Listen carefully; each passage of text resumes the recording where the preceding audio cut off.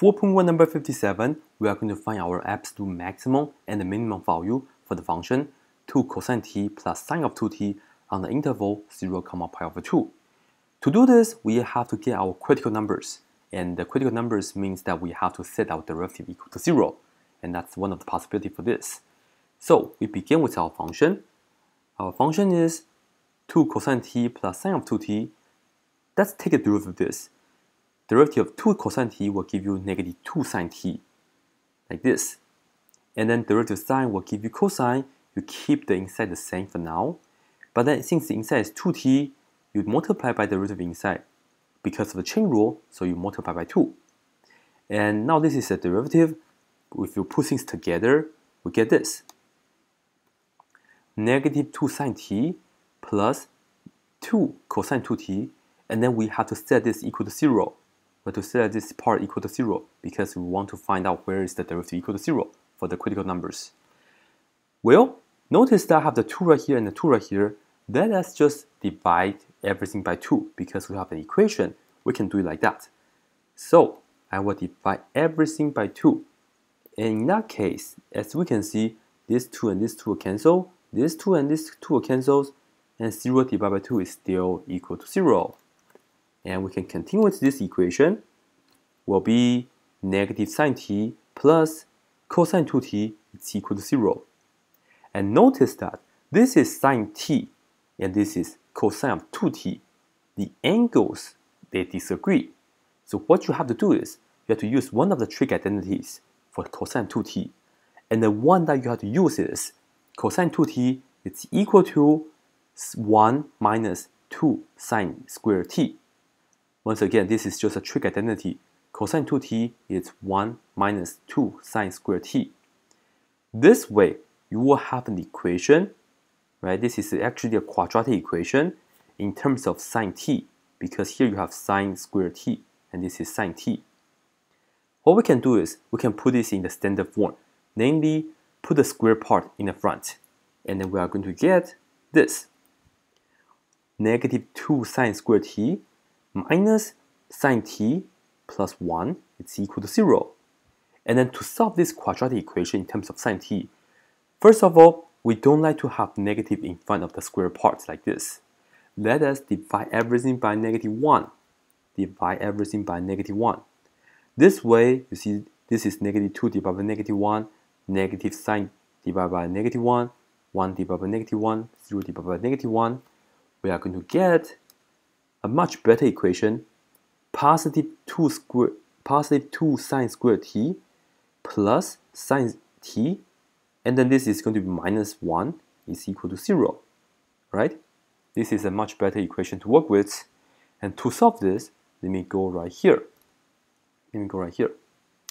Well, to solve that, we are going to factor it because you can treat this as a quadratic equation. So we can factor this out. This is going to factor to be 2 sine t minus 1 times sine t plus 1. And you can do a quick check on this. How do we know this is true? Because if you multiply this together, you will get 2 sine square t. And if you multiply these two together, 2 sine t times 1 is positive 2 sine t, right? But then if you multiply these two together, negative 1 times sine t is negative sine t. And these two combined, 2 sine t minus sine t will give you positive sine t. And then finally, negative 1 times 1 will be negative 1, of course. So this is the correct factoring. And if you have the factoring, of course, you can set each factor to 0. So for the first factor, 2 sine t minus 1 is equal to 0. And then the second factor, sine t plus 1 is equal to 0. For the first part, what you're saying is you want sine t to be 1/2. Put the 1 to the right hand side over the 2. You want sine t to be 1/2. And for this part, you want sine t to be negative 1 after you subtract 1 on both sides. And now, how do we solve this equation? Sine of what angle will give you 1/2? And this is how you should do it. You have to know that the definition of sine is equal to the opposite over hypotenuse. Alright? And when you have 1/2, this means the opposite side is positive 1, the hypotenuse is 2. And you can come up with two triangles, right? Two possible triangles. The opposite side is 1, and then the hypotenuse is 2. So I can draw a triangle like this. 1 is right here, and then 2 is right here, 1/2.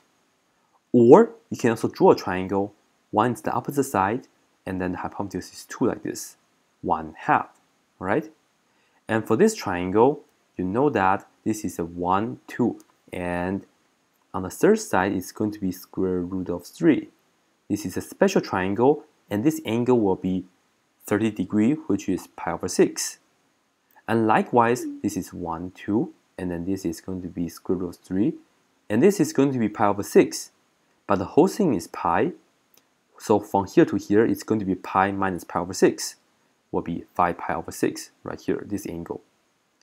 And on the other hand, sine t is equal to -1. The only situation that we have right here is negative pi over 2, because sine is like the y value, -1 down here for the y value, and the angle is negative pi over 2, right? And now, what we're saying is t is equal to either pi over 6, or t is equal to 5 pi over 6, or t is equal to negative pi over 2. However, since we're only considering 0 and pi over 2, namely it's only this part of the quadrant, right? 0 degrees right here, and then pi over 2 is the 90 degree, which is right here. The only critical numbers that we have is pi over 6. We are only going to consider the critical numbers pi over 6, this one, because this is out of the interval of consideration. Likewise, this is also out of the interval of consideration. So the only critical numbers to consider after we solve these equations is pi over 6. And now, what you do is, we are going to check. Second step is, we're going to check the values at the critical numbers and also the endpoints. So, first of all, check the critical numbers.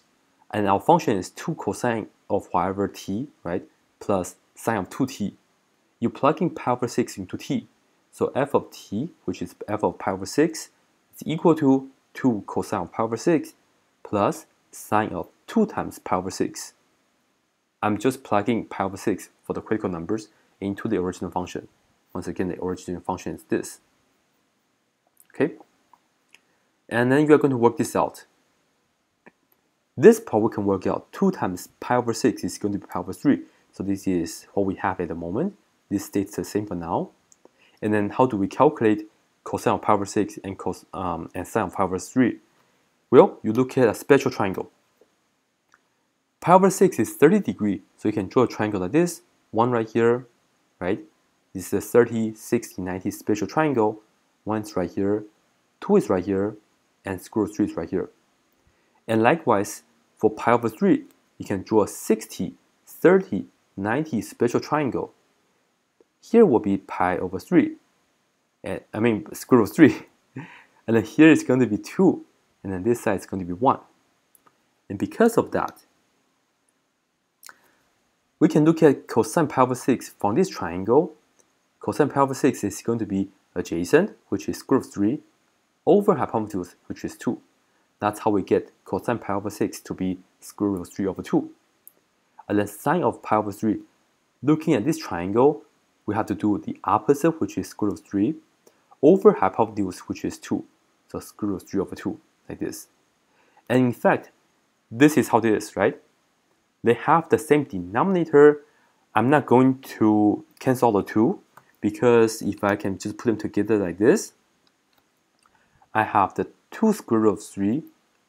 After 2 square root of 3, right, for this part, 2 square root of 3 over 2 plus square root of 3 over 2 like this. And now, what we can do is I can combine the fraction. This is like 2 right here. This is like 1 right here. So 2 plus 1 is 3 square root of 3 over 2. They are the same part, just like this, right?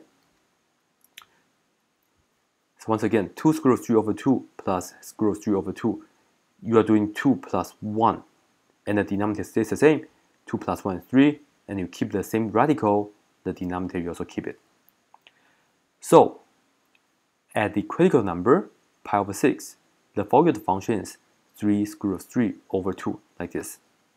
And the next step is we have to check our endpoints, which is 0 and pi over 2. So we have to calculate what's the f of 0.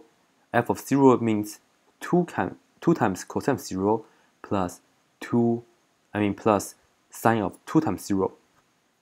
And we know that cosine of 0 is going to be 1, and then sine of this is 2 times 0, which is 0. Sine of 0 is also 0. So altogether here, 2 times 1 is 2, plus 0, we have 2. F of 0 is equal to 2. And now for the other endpoints, f of pi over 2. So we have to calculate 2 cosine of pi over 2 plus sine of 2 times pi over 2. Once again, I just plug in pi over 2 into the t values. Well, cosine of pi over 2 is equal to 0. And this is sine of the 2 cancel out, sine of pi. Sine of pi is also equal to 0. So here I have 0, right? 2 times 0 is 0. And this is also 0. 0 plus 0 is 0, of course. So we did all our calculations. Once again, let's do a quick review. The value at the critical number is going to be 3 square root of 3 over 2. And then at the endpoints, we are getting 2 and 0. So for the absolute maximum, you have to pick the biggest number from these 3 values. And in fact, this is going to be the biggest. You can check this on the calculator. This is going to be bigger than 2. And then this number is going to be the smallest. Well, the 0 is going to be the smallest. So our response is going to be absolute maximum is going to be f of pi over 6. And the value is 3 square root of 3 over 2. And in the absolute minimum happens when t is equal to pi over 2. And then the value of that is equal to 0. And this is it, right? Once again, this is it. Pi over 6 give you the maximum, and then pi over 2 will give you the minimum. And I would also like to show you guys a graph for these equations. So I will open my GeoGebra for now, and then I'll show you guys how does this look like. I'm going to graph this equation onto GeoGebra. So just give me a second to do that. 2 cosine of x, and I'll add sine of 2x, and you see this is how the graph will look like. And this is how the graph will look like. And then let me scroll this down. Right? And as you can see, if you're just considering 0 and pi over 2, and what you can do on GeoGebra is really amazing.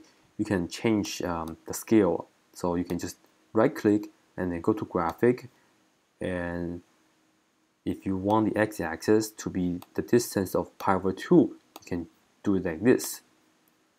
So because we're only considering 0 to pi over 2, as you can see, we have a maximum right here. And this maximum will happen when the x value or the t value is pi over 6. And the value of the function is 3 square root of 3 over 2, which is the y value right here. And then the minimum in this region, right, on this interval, what happens when x or when the t value is pi over 2, and you get 0 for the y value, which is right here. Once again, we're only considering this part because the question says so. We're only considering 0 and pi over 2. So once again, here's the maximum, and then here is the minimum. Absolute max, absolute min. And that's it.